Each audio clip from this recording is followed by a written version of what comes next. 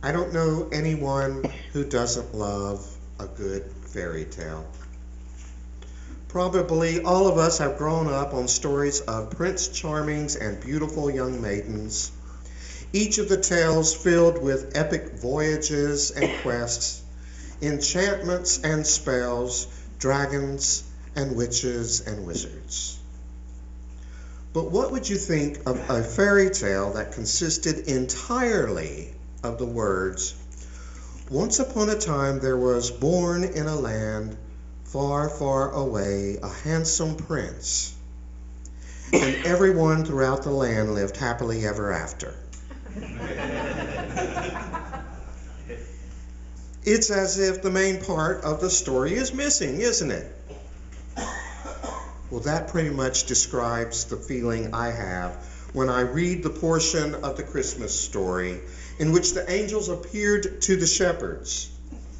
It starts off rather nicely by giving an account of an angel of God who appeared to some shepherds one night bringing some really great news. As we listen in, we hear that a baby has been born who has been given the title of Messiah. And then all of a sudden, we're wrapping up the scene with a chorus of angels singing the first century equivalent of "And everyone lived happily ever after." Their version is "Glory to God in the highest heaven, on earth peace among those whom God favors."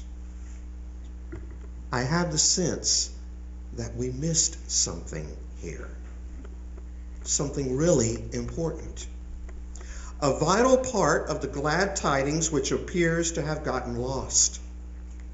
And Scripture even alludes to the message, but unfortunately, without giving us many clues about its content. In verse 17, after the shepherds had seen the baby, we read, "They made known what had been told them about this child."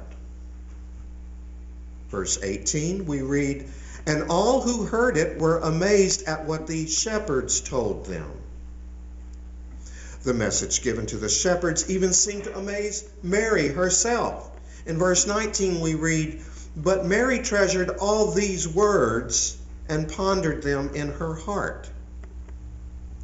And we hear one more reference to the message in verse 20, when we read that the shepherds praised God for all they had heard and seen as it had been told them. And I find myself wondering, what had been told them that seemed to set everyone on their heels? What was it that rocked everyone's world? Was it the circumstances of the birth? Surely not. Babies were born every day, and given the poor conditions of the day and time, it wouldn't have been earth-shattering news that a feed trough was being used as a makeshift cradle. Was it the fact that he was the Messiah? Also unlikely. You see, would-be messiahs were popping up all over the countryside. History reveals that right before the birth of Jesus, there was Judas, son of Hezekiah, Simon of Perea, Athronges the shepherd, and Judas the Galilean. And quite honestly, would-be messiahs continued to make their claim years after the life of Jesus of Nazareth. People claiming to be the Messiah appeared to have been a dime a dozen in first century Israel. So what was the message? What information did the angel reveal to the shepherds that so utterly amazed everyone? What prophecy or prediction was made about this newborn baby boy? Was it a message of hope? I would almost think it would have to have been. A glimpse of the life of first century farmers and laborers indicate that they lived in a subsistence culture, meaning after they were paid for their work, they had just enough to get by until the next day. Life was lived one day at a time. They were taxed not only by their local government, but by the Roman Empire too, which was usually a higher tax than their local. The picture of the first century peasant is like someone standing up to their neck in water. A small ripple coming into the shore is enough to cover your head. Living was a moment-by-moment thing, never knowing when you'll drown. Did the heavenly message provide hope for these people of first century Israel? And more importantly, does it provide hope for you and me? Can we who are weighted down by the cares of high technology and low income find hope in this Jesus who we call the Christ? And if we can, is it a very present hope?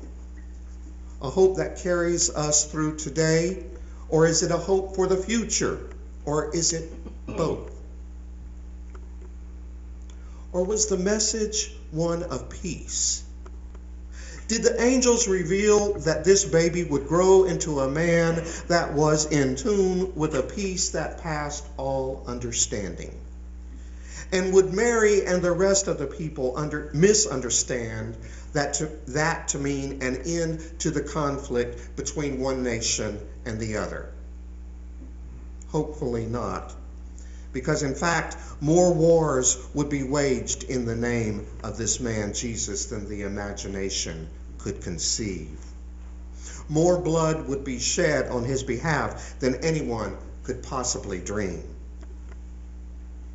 Jesus tried to explain the peace that was his when he spoke to his own disciples toward the end of his ministry.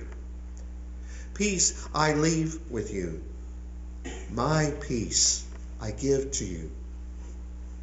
I do not give to you as the world gives. Do not let your hearts be troubled, and do not let them be afraid. The birth of this baby would mean the advent of peace within the lives of people, even in the face of war, illness, and poverty. With his birth would come the knowledge that all shall be well, and all shall be well, and all manner of things shall be well, in the words of Dame Julian of Norwich. And certainly there had to be an element of joy in the message. In fact, the angel very pointedly said, I am bringing you good news of great joy for all the people. And it's my belief that there are still yet those who have not experienced the joy of this Christmas message because they have overlooked the last three words of the announcement. All the people. Joy comes in the knowledge that God's gift to the world is a gift to all the people. If indeed the message was one of hope, and if it was also a message of peace, then there had to be joy. Because when hope and peace come together, the offspring is always joy. Even more than the joy that comes from watching children tear into Christmas morning gifts. Even more than the joy that comes from the crackles and pops of firewood glowing in the fireplace on a winter evening. Even more than the joy that comes with the taste of hot chocolate or the sound of the cat's loud purr of contentment. Even more than the joy of all these things would be the joy that the world would come to know because of this baby boy. A deep, abiding joy. A joy that undermines and overturns the pain and suffering that tries to take root in our souls. A joy that undergirds the knowledge that we are God's own beloved children. Yes, maybe the angel told the shepherds that the world would come to experience joy like it had never before because of this baby's birth. Or maybe the thing that so amazed people was the message that this baby that had been born was the incarnation of God's love. And it was that love that would conquer all things. It was that love wrapped in flesh that would embrace the outcast, the lonely, the abandoned, and the rejected. It was that love that would forgive the cruelest of enemies. It was that love that would heal the broken and lift the fallen. Maybe the angels told the shepherds that this child would teach the world a lesson that it had forgotten, an ancient lesson which binds all great religions together. A lesson so simple that everyone can understand it. Maybe with the birth of this child, he would once again remind us that if we can just love God, the source of all that is, has been, and will come to be, and if we can love each other, then everything else will fall into place. And maybe that's what amazed the shepherds and Mary and all the people who heard the Christmas message. Maybe that's what Mary pondered in her heart. And maybe that's what the shepherds praised God about on that evening about 2,000 years ago. Or maybe not.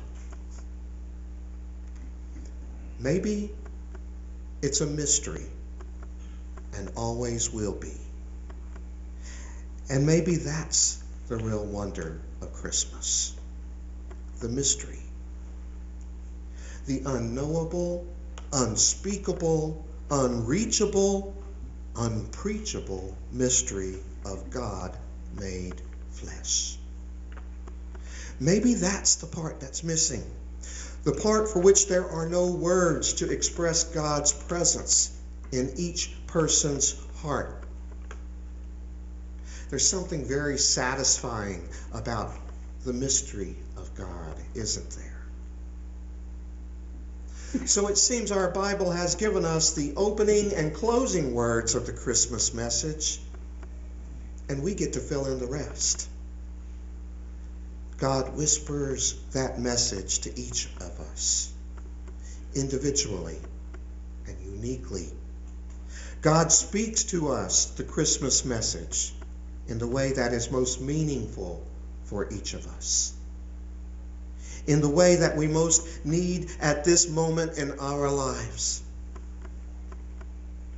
May the mystery of God's hope, peace, joy, and love abide in your hearts this Christmas day and throughout the coming year. Amen.